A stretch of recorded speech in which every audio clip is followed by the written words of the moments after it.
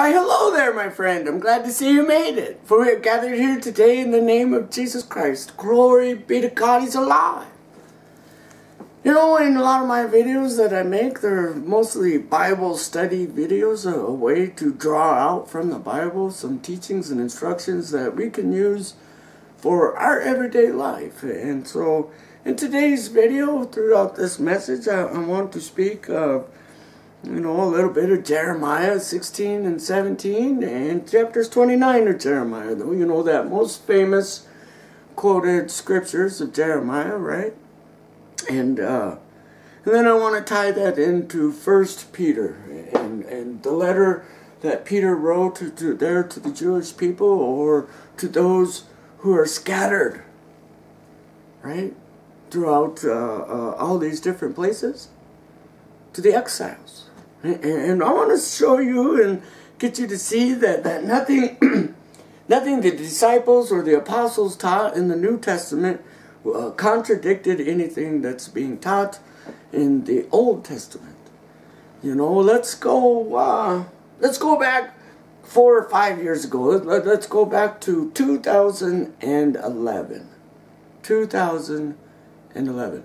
And we see here Jeremiah, he's talking to a people who are about to be taken away from their country, taken away from the comforts of their home, taken away from everything they knew that had been truth, right?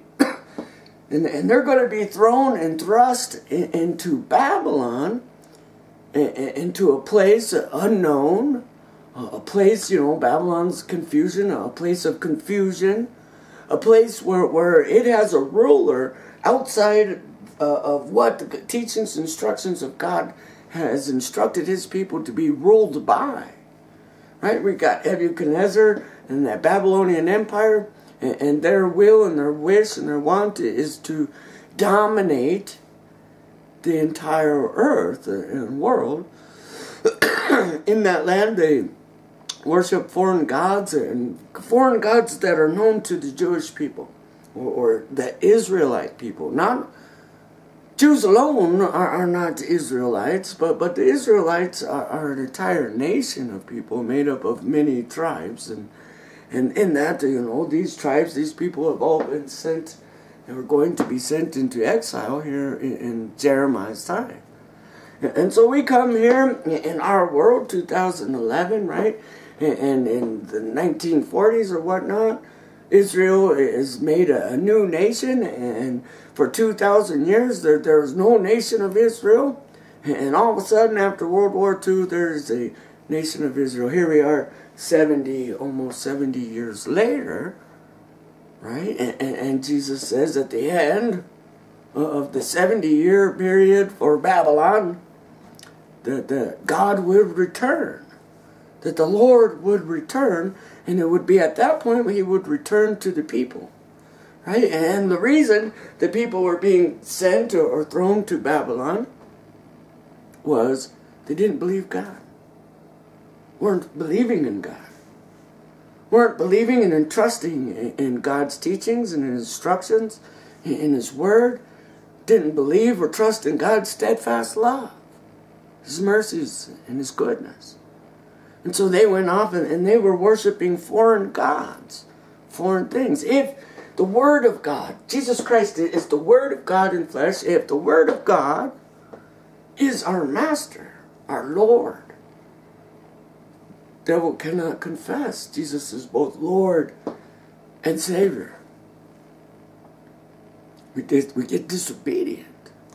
There's a time for thousands of years where the Church of Jesus Christ began to grow. And it was growing and growing and growing. And all of a sudden, if you live in the United States of America like I do, there's a church of every denomination, a church on every single corner of everybody's hometown. All across the United States. And then you come to today, and all of a sudden you go to church, and all those buildings all across the United States are basically empty. At one time, I remember back in the 70s and the 80s, when I was a little boy, and we'd go to church. This is the church called St. James, a Presbyterian church, and we'd go to that church, and it was full. 3 services every Sunday. It was so full that they had to have 3 sermons or services every Sunday. And today, they barely have enough people to attend one. There's plenty of empty seats. And it's not just that church. Many churches all across the nation, same thing. It almost feels as though there's a falling away. A falling away. And I tell you, I believe we're not in a place of falling away. We're in a place of transformation. Place of being transformed into a new body, into a new church. The church is not being weakened. The church is not being broken. But it's being transformed into a different style of church. A different way. And although the message isn't taken away, the way to eternal life hasn't been removed. But the way it's being spread, the way it's being worshipped, is being changed. So when we talk about Jesus, many of the Bibles may say the end of the world, he will return, or at the end of the age. At the end of the age. And when he returns at the end of the age, it's to start a new age. Go back 2,000 years ago, Jesus' time, and the age they lived in. You got the Roman Empire, right, ruling over the world, and we got all different kinds of ways of life. You have Viking people, and you got, the beginnings of the English and the French, and violence was prevalent all across the land in those times and those places. Torture and the torture of human beings was an accepted practice. The state, the government, funded crucifixions, funded it, paid for it. Like in the United States of America, there was a long time where the United States of America funded and paid for the hanging of men. You broke the law or you did something outside of what we agreed as being righteous or moral, we'd hang you from a tree. And then we said, no more hanging people from trees, no more crucifying people. We'll electrocute them. And then all of a sudden we got the electric chair. And then that's been removed. And we have another humane way of just injecting somebody with so much poison that they basically die instantly of a heart attack. Whatever it is. The world is being transformed. You go back 70 years. Okay, let's go back. The last 100 years, Jesus says the last age, the last people will be a people in an age like no other. Never equaled to that in the world. And we see today not equaled. There's not our grandparents or great-grandparents seeing the world we see today with the social media, the ability to connect with one another through spirit, not just by flesh, but through spirit. And be able to gather together safely in a place where we can talk and converse and create relationships with one another, and come to find out, hey, we all are living in the same world, suffering from the very same problem. And all the world, Christians or non-Christians, believers or non-believers, whatever religion you worship or God you worship, we all have one problem. The same problem. And it all comes through our unbelief in the willingness to love another person as being the catalyst or the vault or the cannon which shoots us up to a place of glory. All the kingdom. We're always so focused on ourselves. I mean, a lot of times we come to God and we're bringing burdens, right? And God says, don't bring me your burdens. In other words, don't bring me your bills, your problems, and your worries, because God is in control of all the bills, the problems, and the worries. Rather, bring to me thank offerings, right? Bring to me faith. Faith. And in that, the unbelievers are praying for, financial gain. They're praying for better homes. They're praying for God to protect their homes. They're praying for all kinds of of things, and yet neglecting the presence of God, who later, in the end, provides all the things. So they bring burdens to God instead of thankfulness. And in that, some of the burdens we bring is, boy, it's a real burden in my life when these unbelievers treat me in a way that they know. And they don't know the way of God, so they treat people and live their lives in a way that they know. And what they know is what they've been taught. Right? And what they were taught was lies and deception. Right? Because God's steadfast love is here for us today. It's here for all of us. Has not been removed just because God says, I'm going to put you in a place of exile and scatter you throughout Babylon. Doesn't mean he's come to destroy you. He's come to change your ways, come to transform your life. If we go back to 2011, how many of us were going to church? How many of us are freely willingly giving to God the things that God wishes for? Prayers, first fruits, waking up first thing in the morning and giving your day to God. If we're living in a state of disobedience or rebellion to God, it's very hard to pray. And if we're not praying, it's a lack of trust, and it's not that we're praying for things. We're praying for God's presence. We're praying for a touch, a feel, a voice, an ear, and God's involvement in our lives. Sometimes we feel, or maybe we felt clear back 2011, 2012, God had forsaken us, God had abandoned us. But maybe it was us who abandoned God, and it was us who abandoned His teachings, and we abandoned our faith. And in that, like we see with Jeremiah, as the people begin to blame, we can do one of two things. We can blame everybody else for the problems we're having, or we could just go into Babylon and become just like the Babylonians, be assimilated into their life. Or we could do like Daniel and resolve in our hearts that no matter where I am, I will worship God in truth. And no matter where I am, I will hold myself to the standard which God has given me.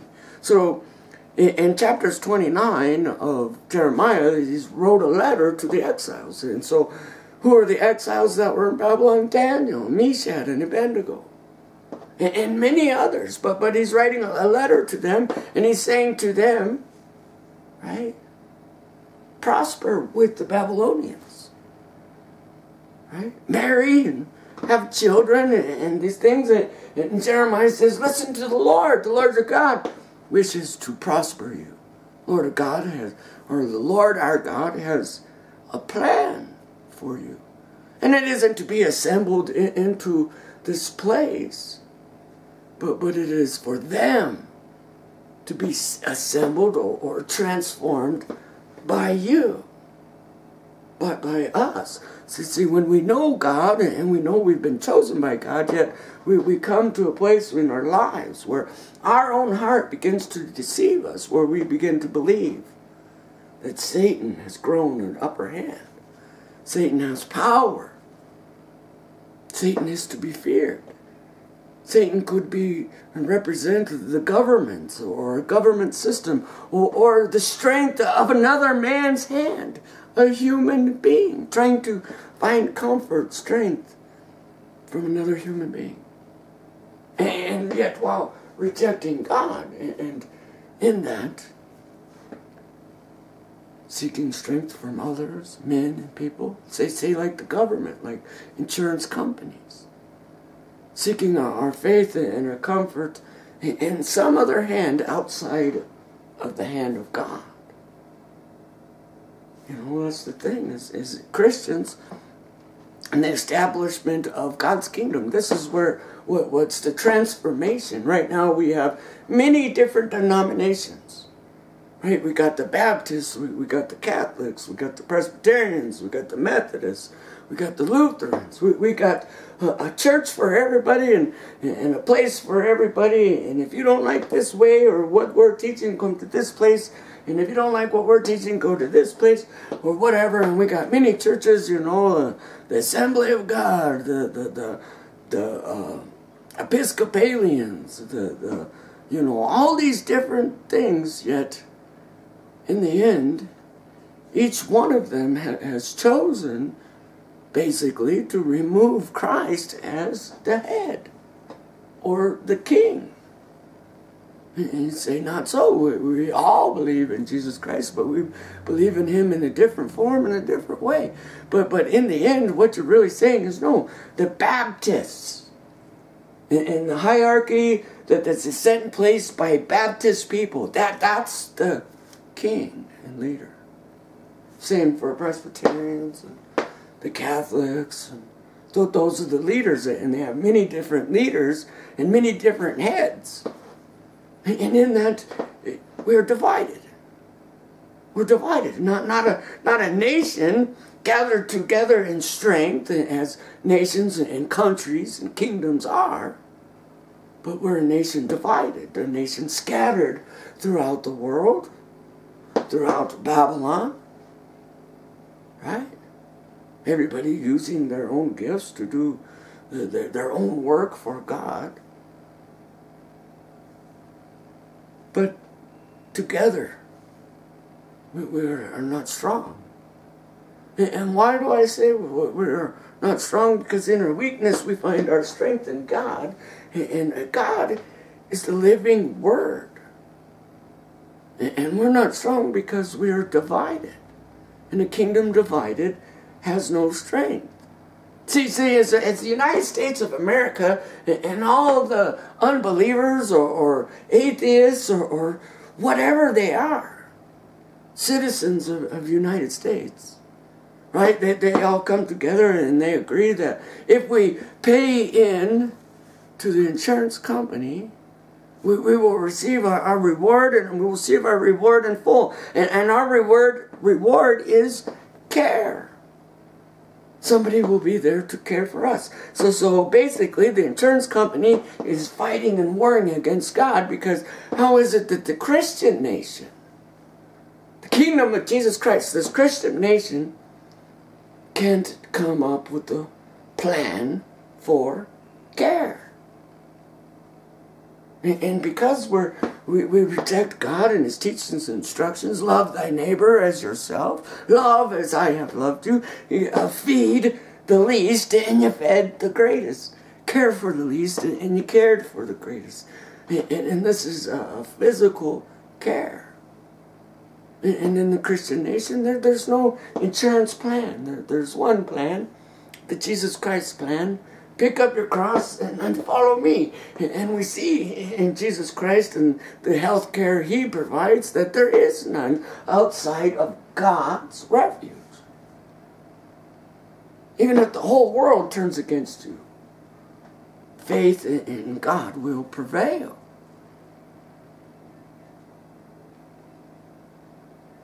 You know?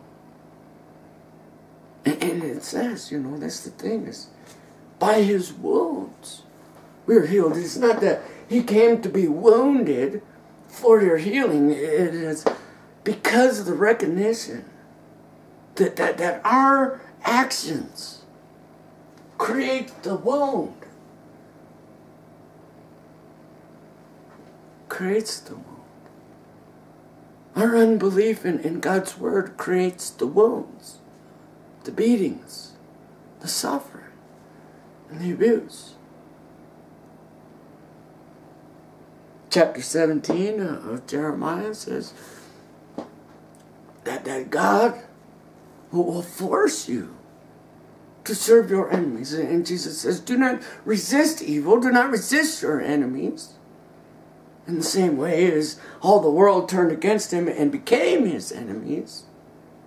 And because they were his enemies, they were willing to inflict the wounds. So you serve your enemies. And in what way will we serve our enemies? If your brother sins against you, your enemy is he who sins against you, he who persecutes you, he who abuses you, he who uses you for the gain of their person. Right? By leaving you broken, dead, and left without nothing. And that's the thing. Why is it we, the people of Jesus Christ, will be serving our enemies as God is the servant? He serves both the just and the unjust.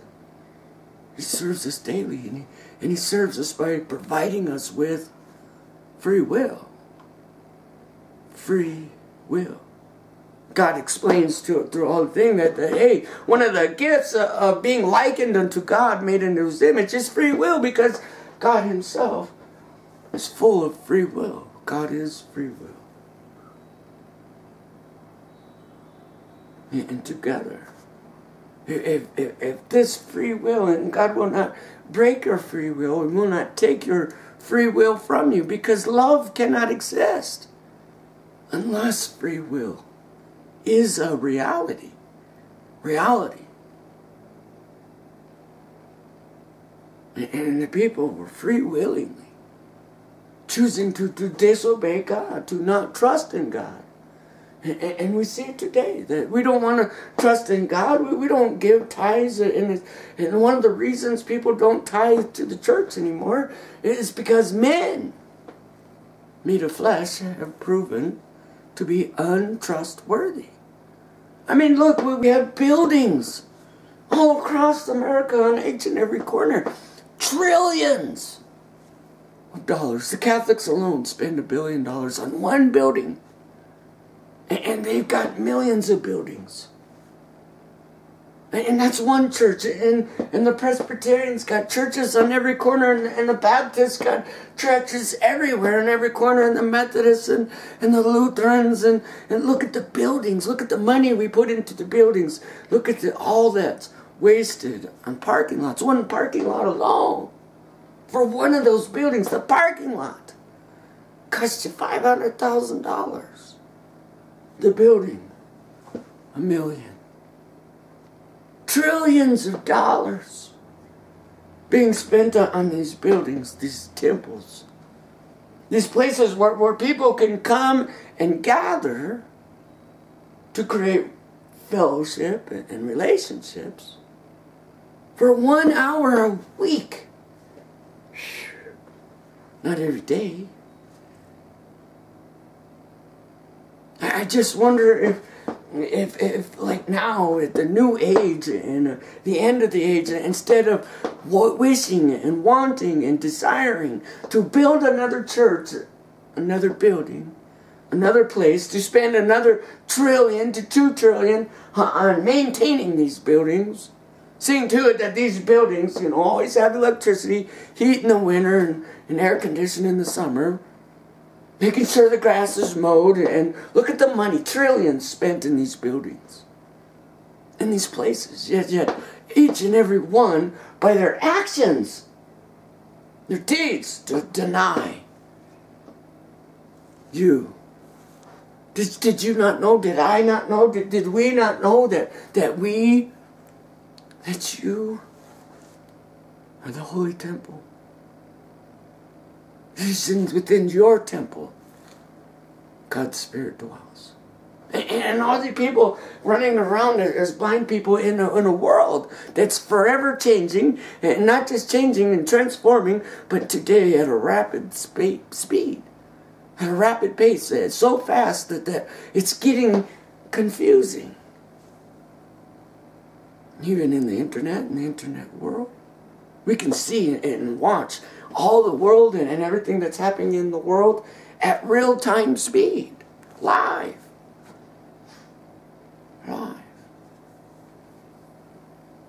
And in that, many people don't want to change.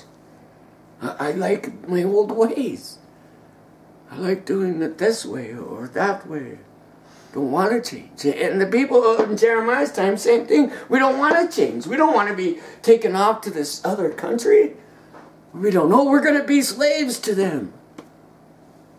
Servants to our enemies. And how will we serve our enemies? By forgiving that brother 7 times. 70 times. A day, if need be. He who sins against you is your enemy. Forgiving them. You know, Jesus Christ we preach Christ crucified. Jesus Christ taking on the cross. Father, forgive them for what they are doing, for they do not know. They have no knowledge. They have no wisdom. They do not know. They are those sitting in darkness. What were they doing?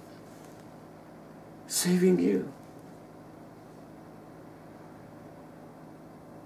Saving you. But by his wounds, you were healed. By his wounds, we are healed.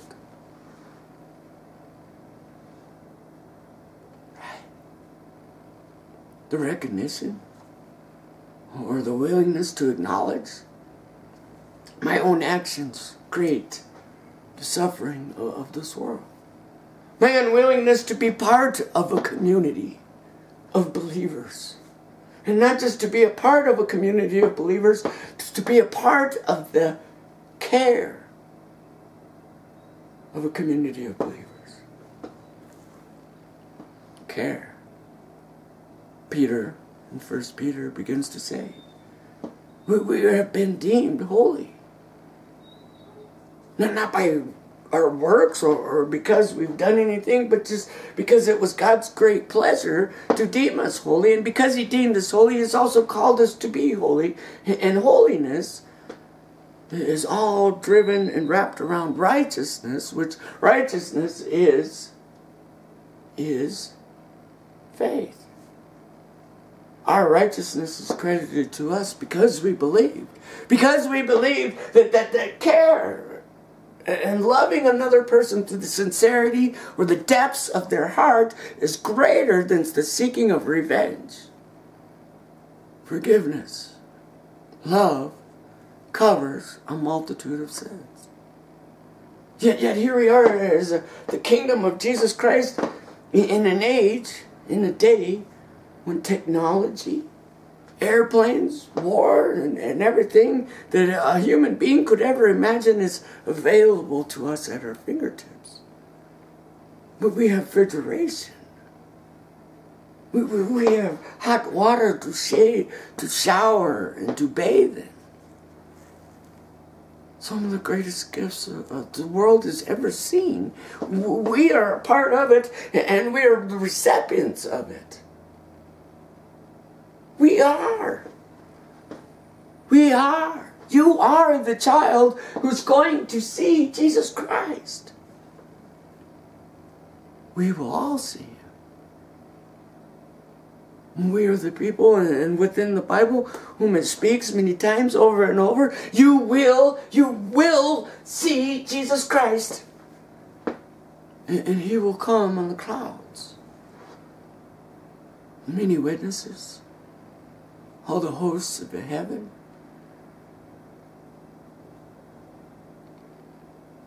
And all that's the things. Did we believe it? Many of us all of a sudden, 2011, 2012, 2013, began to receive dreams, visions. Peter says, your young men, your young daughters will see dreams and visions. But hold fast, just know that the end of the world will be consumed in fire. And I'm not sure it's a fire as we know it. It's like burning bush or burning trees or houses burning down. And no, it is the all-consuming fire of God's Spirit. As God said and promised, I will pour out my Spirit on all flesh. In the same way God spoke death. If you eat from that tree of knowledge, surely you will die. And if I said you will die, if you disobey me, you will die. Yet, I tell you the truth. It is the Holy Spirit, which you now hear and see, which is screaming out to you today to stand up and live. And live for God. Live for the righteousness that comes through faith. Faith. When is Jesus Christ to be revealed? When is the day going to come when Christ is revealed to the entire world? When the lame man, when the crippled man takes to heart and believing that Christ in him is alive. And that lame man stands up boldly, without fear, on his 2 feet, ready to walk and follow Jesus Christ. When he's able to believe that Christ in him can do all things. Right. Peter says to the lame man, right, I give you faith in Jesus Christ. Stand up and walk. And because he believed it, he did. I give you faith in the teachings and instructions of Jesus Christ. If you love one another as you loved yourself, if you cared for one another as though you were caring for yourself, God would reward you with health care.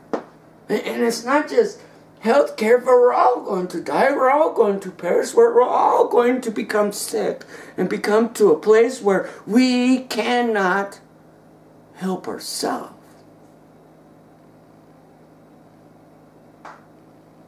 Jesus Christ, he was in a place. He's being led to the crucifixion. I'm being led to a place where I cannot help myself.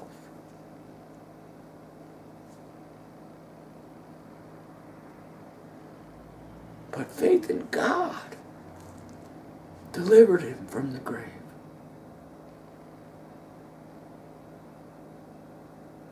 We're all heading there. Wouldn't it be nice to know that we had not just a viable kingdom, we had a king in charge and a country that manifested itself in a world, in a place of confusion. And we drove that place of confusion to look and see that, hey, there's something going on in the world today. And what is going on in the world today, I want to be a part of it because of what they're doing. It's so great. It's so awesome. It's so amazing. It brings wonder to my mind. Is Christ here? Is God amongst us? Does he live with us? Does he walk with us? Can God be seen? And God can be seen when we obey him. When we manifest the teachings and instructions of God and turn it from a place of stone into a heart of flesh. He says, I will give you a new heart. A new heart. A heart likened to David. A king who truly loved God with all his heart, mind, and soul. And it was God's desire that the king loved his people in the same way God did. For that reason, David would not kill Saul. Enemy. I will serve my enemy by allowing them to live. Jesus says, I want you to do the same. I forgave all your sins, and when you walk around boldly knowing that you are free from sin, you are able to walk and freely live your life without creating another wound in Christ's body. You will be free. Let us not be those who administer the wounds, but those who are willing to heal the wounds, to heal one another, to engage with the lowly, to set with the eyesore of this world. Loving your enemies is a command. Right? So I wanted to remind you that if we're out in the state of Babylon, place of confusion, seeking to blame other people for the problems we have, just remember that God will hold each one of us accountable for our own deeds and will repay each one of us for our own deeds. The reason I don't got health care is because I don't really care about those others. For all one body in Christ, one member in one body, how is it we reject ourselves? If we're going to love this body, if we're going to love the body of Christ, we must love the whole body. That includes myself. The reason I don't have health care is because I, myself, ain't worthy of it. You know, it comes back to us. By our own deeds, we will be repaid. Jesus comes and he's bringing his reward with him. Right? And the reward is he who loves Jesus will never see death. And this is the man, this is the woman, this is the human being who loves Jesus. The one who obeys him. The one who's willing to love his neighbor as himself. The one who's willing to care for the health of his own body. It is he who loves Jesus. The one who lives his life just like Jesus did. Pick up your cross and follow me. You know, here we are at the end of the 70 years of the restoration, of the first 70 years of the restoration of Israel. Right? And there's a great movement all of a sudden. Great movement all across the United States of America, and I don't know where, but many people are saying, hey, go back to Israel. You got to go back and visit Israel. You got to go to the Holy Land and see that place. As they are trying to fulfill these words as at the end of the 70 years. I will call you back. And I'll call you back to this place where I exiled you from. Many people want to go there. Right? Maybe God is calling us to be holy. We abandoned holiness. We abandoned righteousness. We abandoned justice. And we began to become assimilated into the world. We're going to be just like those guys. And as a church, as a kingdom, we say to our own people, if you truly want to care, go to those guys.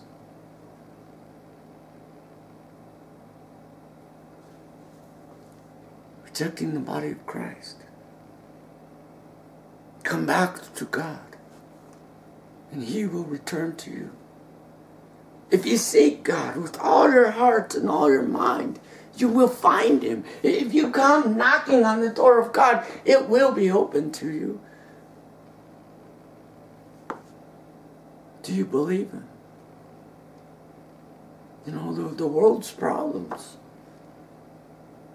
sometimes stem from ourselves and our unwillingness to admit my own actions create my own problems. Faith without deeds is dead. Dead. Faith without deed, it's dead. You must believe. You must believe. Courage I pray for your courage, your faith, and your strength. That you will be able to trust in God with all your heart, mind, and soul. Seek Him, and you will find Him. Understand, it is the will of God that all men be saved.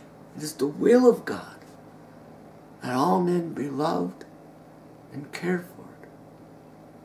You know, I don't need to go back to Jerusalem. Been there. Been there.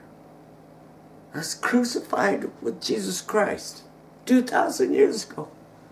Not going back to that city where they kill, destroy prophets and apostles.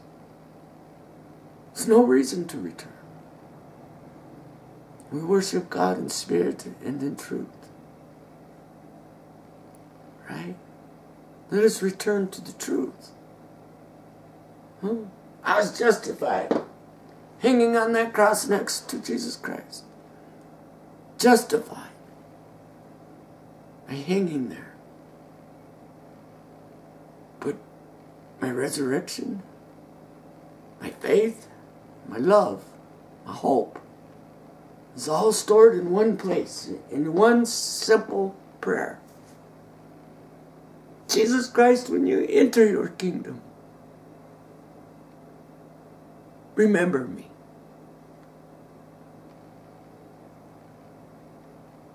Remember me.